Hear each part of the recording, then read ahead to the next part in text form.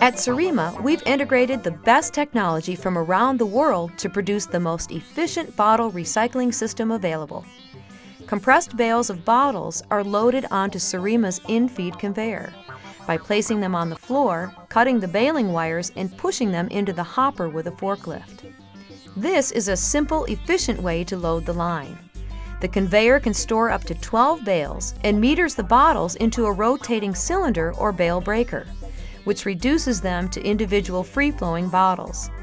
The rotating cylinder also serves as storage and meters the bottles to the downstream equipment. Here, SOREMA's patented bottle pre-washing module is employed. Dirty bottles enter a process cylinder where they are exposed to a hot, caustic solution under gentle agitation. This solution is the liquid discharged from the flake washing module that would otherwise be discarded. The bottles are not completely submerged in the solution, so they do not fill with water. This is important. Under these conditions, the exterior of the bottles, where most of the contaminants exist, is cleaned of glass, sand, labels, and most of the glue. Because of this, the machine wear is minimized both here and in the higher speed equipment downstream. The caustic solution is continuously recovered, filtered, and reused. Exiting the pre-washing module, the bottles look completely different. They now pass through automatic and manual sorting systems, which operate much more efficiently because the bottles are void of dirt and labels that could otherwise confuse these systems. Many types of automatic sorting technology can be implemented, including X-ray, near-infrared, optical, and magnetic sorters. The bottles are now ready to be ground into flake. SOREMA uses a wet granulator to perform this function. The advantages of a wet granulator are inexpensive washing and scrubbing, removal of the largest remaining contaminant, liquid, pulping of paper, fewer material fines, and elimination of the material meltdown risk.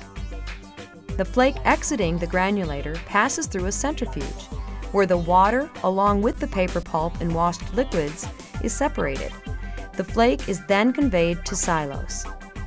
The silos act as a buffer between steps and as a device to meter the flake to the downstream equipment. Augers at the silo discharge convey material into reaction tanks. The reaction tanks are insulated stainless steel cylinders with internal high-speed impellers. A very specific amount of bottle flake is mixed with a potentially hot caustic solution for a controlled period of time.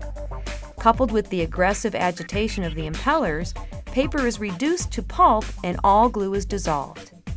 The flake slurry is now pumped into centrifuges, which remove the liquid along with the glue and paper it contains.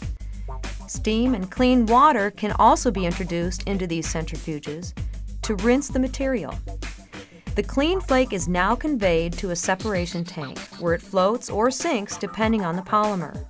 The material passes through agitated freshwater tanks, which further rinse it. To start the drying process, we always employ mechanical action first and hot air afterwards in order to conserve energy. Normally, a centrifuge followed by a fluid bed dryer is used. The dry flake now enters the material handling modules. In a PET line, an elutriator is used to remove fines and barrier layers that were delaminated during agitation. Metal and PVC sorters can be introduced.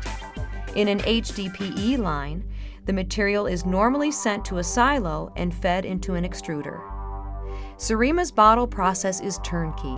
A centralized control system provides total system management. Each water loop comes complete with a filter, tank, and pump. All platforms are included. SOREMA can also provide complete water treatment facilities. Using the highest technology, coupled with fundamental engineering, provides the best quality end product at the lowest operating cost. At SOREMA, our success depends on your success.